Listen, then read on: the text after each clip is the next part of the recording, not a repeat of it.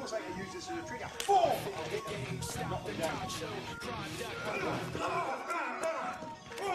The game, stop the talk show.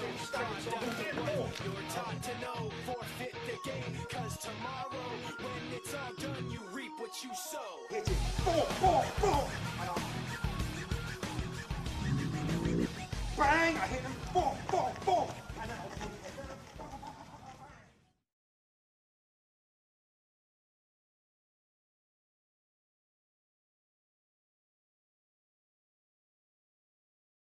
Okay, so I've got the guy, he's big, he's aggressive, he's starting to get in my face, he's moving in, he's closing down the distance. I don't let him get that far. The moment he's at this distance here, it's almost like I use this as a trigger. Boom! I'll hit him and knock him down. Pull it. Boom! There, like that, that's it. As you can see, he's staggered, so I'll move in, boom! And I'll hit him again. And I'll make sure I hit him until he stays down. That was quite nice. Yeah. So, boom, there. Down. And I'll make sure he stays down. So I've lined him up. Okay, situation's getting tense. Bang! And I follow him down and make sure I stay with him. You'll notice I didn't go to the ground. I'm not going to roll around on the ground fighting him. It's dangerous. It's dangerous for me because he might have accomplices. And you'll also notice if we just do this again, bang! Bang! I'm actually looking around. I'm not just looking at him, I know he's going down. But I need to look around at my environment. 360-degree awareness to make sure I know that he hasn't got any pals. If you hit him hard and fast, you know what? His pals will have fucked off long ago because they don't want a piece of this action. Thanks, Richard. This one. Now we're going to look at this scenario with a hook. Standard technique that's been thrown by wankers in pubs. Okay? I'm saying to the guy, look, calm down, relax, I don't want any fucking trouble because I don't. Okay? Get this in your head. You don't want trouble, but if it comes looking for you, you need to deal with it. You need to deal with it effectively, you need to deal with it quickly. So again, from my lineup, he throws a hook. Bang! I hit it. Boom, boom, boom! And I'll hit him again and again and again. You'll notice I had hold of his head that time. That makes for a particularly effective. So I've got the distance. I'm controlling the space. He moves in. Boom! I hit him with this. I hit him with this, okay? And again, if he doesn't go down, I grab his head and actually throw him down and strike. Open hand again, the head. Notice also, I'm dropping the knee on his thorax here. I'm dropping all of my body weight onto his chest. This creates a lot of damage. Do full speed. Yeah.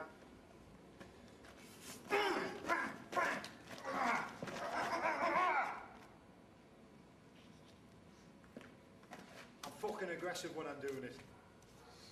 Okay, that's the key. You don't be smiling as they go down. You're not blending.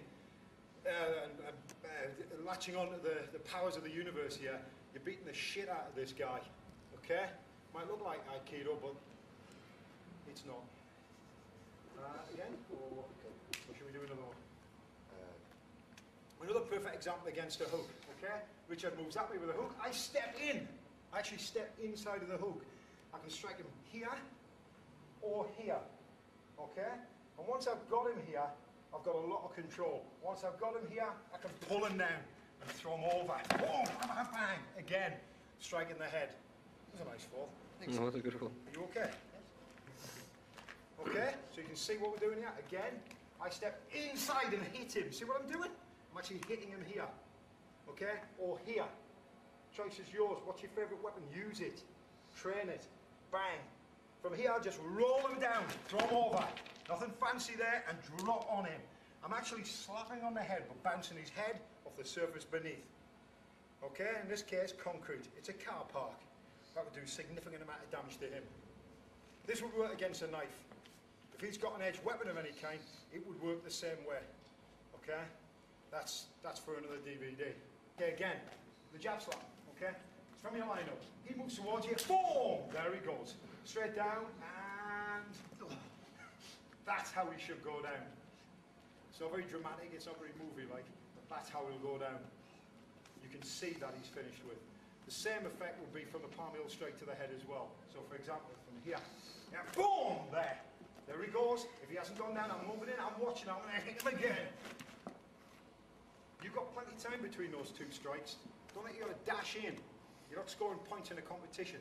You're finishing this guy off. And you may notice that after I've hit him, bang, there, I'm looking around. I'm making sure that there's none of his accomplices around. And that is how you do a preemptive slap, jab slap, the way it's used by the SAS. Forehead, again, I can multiple strikes here. A friend of mine used it, bam, this way. You see the effect? It knocks him down. I make sure he stays down. It sends a clear message out to his friends, if he has any. You know, that A, he's a wanker, and B, I'm not to be fucked with. That's a clear message you've got to send out. Okay. Okay. That's a move. Okay, go.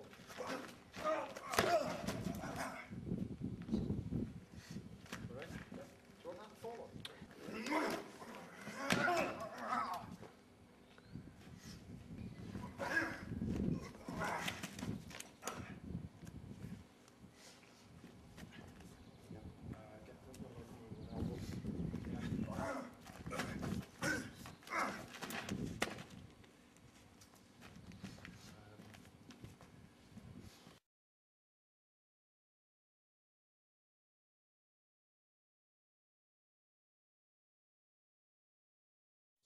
In quickly.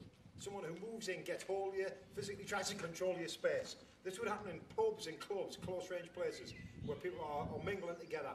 When you're in this sort of situation, you've got to take the best possible opportunity to deal with it effectively. You don't want to be trying to struggle and fight against him. Just move. Just step and move. You can move from any position and move and grab the head. So I've got, again, head control. Taking Richard down and into the ground. Okay?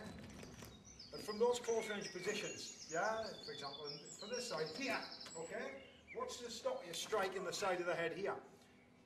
Right at the beginning of the DVD, I mentioned about striking the, hitting the eardrum.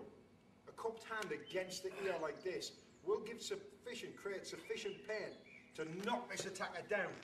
And then I can reach for the head, and if I need to, head rip and a head control and takedown. Again, back to my final position. Okay? If he grabs me side on this way where the arms are both trapped like this, yeah, it might feel trapped, but actually just with a slight movement, I've got control. Okay? Remember, these movements have got to be done quickly. I'm demonstrating it slowly for the benefit of you guys. But you can see from this position what I can do. The opportunities here to do tremendous amounts of damage are extensive. Taking him down and back this way, he's in real trouble. He's in a world of shit and a world of pain. Okay, here you go. Okay, so he grabs you. The moment he grabs you, bang, that's when you make your move. Okay, that's when you make your move. That's when you make your move. That's when you make your move. Okay? You can see from this position, it's something quite interesting here. Look at what you're doing. All I've got to do is that. He's taken down to the ground. You've just got to think about what's going on around you. You don't need to do martial arts to learn this stuff. This is obvious. Okay, let's see that again. He grabs me. Boom! I can move my elbow up and hit him here. Think about what you're doing. I can roll it over this way. I can grab his head. I can take him round and down to the ground. And when this is done at speed, it does tremendous amounts of damage to the head and the neck. We'll do this as fast as we can, but bearing in mind that I've got to be careful here because I can do serious damage to Richard's neck. He moves in. Bang! Move! Quickly take control. Bang, bang, bang! I'm going down. If his hand's up, he's protecting his head. Fine, hit the side of it. It doesn't matter. If his hand's up, throw it away and then hit him again. Okay? It's all about that aggression. We'll see again. He grabs me this side. Every time it's going to be different. I'm in a different position this time. From here, it's pretty obvious what I can do. Some of you martial artists out there will be going, oh yes, chop to the groin. Fine. If that works, fine. Wouldn't be my first option. My first option would be to turn and hit him here. Because again, I don't want to just hurt him. I actually want to knock him out. So I've just opened up the jaw area here. And there he goes again. Oh, and down he goes. Okay? So let's see a couple of those at speed. Because to be perfectly honest, I don't know what I'm going to do until he attacks me. And that's the situation you're going to be in. What you've got to learn to do is build these SOPs, palm heel strikes, elbows, knees, head controls. Watch what happens. Let's see what happens. Okay, moves in. Boom.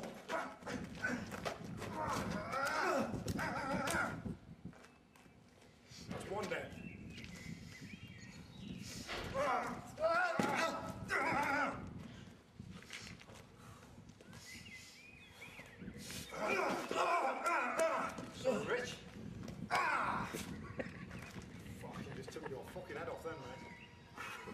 Sorry, mate. Fucking sorry about that. You walked straight onto it. But you see what happened there?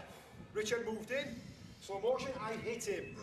I don't care, okay, for any fancy techniques. I saw him moving, stick my palm heel strike out. Okay? That did sufficient damage for me to control him from there. Let's just see one more. Let's say you're really switched off. Let's leave it. Let's say you're really fucking switched off. Remember, none of this works if you're pissed.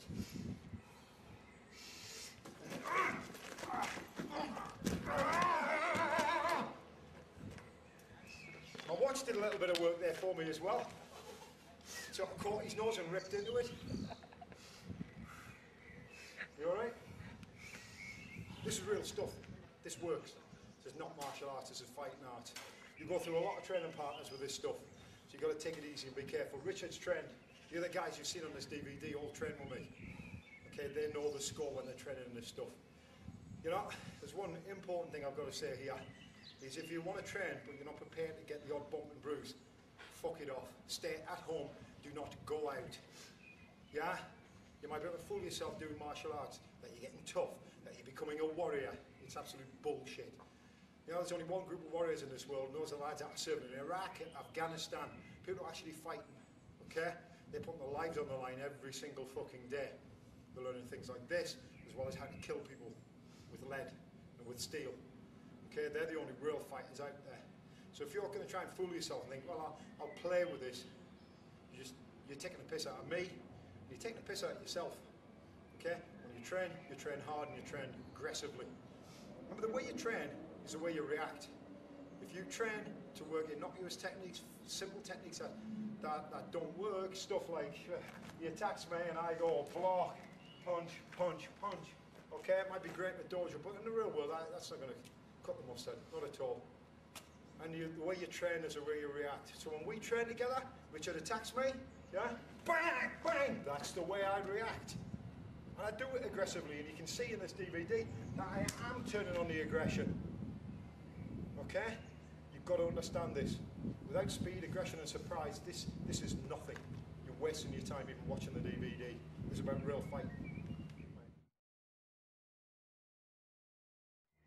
Okay, some people make reference to what if I get attacked from behind. I said right at the beginning of the DVD that awareness was a prime concern, and if you're switched on and aware of what's going on, this sort of situation, which Richard's going to demonstrate, should never happen. If you're up against someone who's doing even a little bit of judo, even a little bit of grappling or wrestling, once he gets you into one of these, there is no way out. You will be unconscious within about 8 seconds. This is why I think it's a pointless exercise teaching anybody. But let's just say, yeah, let's do a what if. Okay, so the guy's grabbed you from behind. Yeah, you've been unaware, you've been caught from behind. The moment he puts that on, you need to start moving quickly. And you need to move to the weakest point of the lock. You don't want to go this way, you want to go this way. Okay? And then pull him in this way. Now I know you guys want to go off and practice this shit. Okay? So if I break it down again, just so the benefit. Okay? Bear in mind though, I'd rather you didn't do this. I think you shouldn't be in this position. It's bollocks. I've never been caught from behind by anybody. Okay? Because I always watch my back. Okay, what do? Yeah? I catch him and turn. Remember, if you put this on too late, he's choking you out. And you're in serious shit, yeah? As soon as I move through the weak point here, I've got hold of the arm. Now, if I want to be a policeman and I can be fancy, I can go to an arm lock here. I personally don't like arm locks. I'll hold the hand and I'll strike the head. Or reach and grab the head this way. Pulling him round and down, and then guess what? Yeah, you guessed it. Bang, bang, bang. The good old palm heel strike. Okay, so that's my take on what to do if you grab from behind on that particular situation. But please don't end up in this situation. You're wasting your time. If you do, okay, that's how I would deal with it. Right? Who pisses you off? It's been plaguing you all night. This is a technique that I personally used, yeah? We were trying to take a guy in for a question, he didn't want to come. He wasn't happy about it. You just stand this side, Richard. This is just so you can see the technique better. Basically, he didn't want to come. And we developed this thing, Kenny and me, and we call it an RTD. The Army's fond of acronyms, and RTD was one of our big ones. Rapid Tarmac Deceleration, and you'll see why. The guy's not being particularly recollected. He doesn't want to come with me. He just didn't want to move. He wasn't motivated at all to come with me. So I hit him in the groin. The head comes forward like this. I grab his head, grab his jaw, and then we pushed him into the tarmac like so. Obviously I can't demonstrate this at speed with Richard because he would end up with the old RTD scar, which is the face being dragged through the gravel, as it were. Let's just see that again. The hand comes down, hit the groin. Head comes forward, grab the head and the jaw, pulling down into the ground, smashing his face into the ground. Remember, use the environment. That's an RTD. Nice little technique, good fun. You don't necessarily have to hit them into the ground. If you've got somebody at the bar, yeah, you haven't really got a lot of space. You hit him in the groin, head comes forward, you can turn him and push the head over, smack him down onto the ground this way. Or, as was a favourite of a friend of mine, hit the groin, grab the head and bounce it off the bar. Again, it's keeping it simple. Hit the groin, head control, smash the head off the bar. You can imagine what the result was. Be careful that there's not a glass ashtray on the bar. A friend of mine did 7 months for that.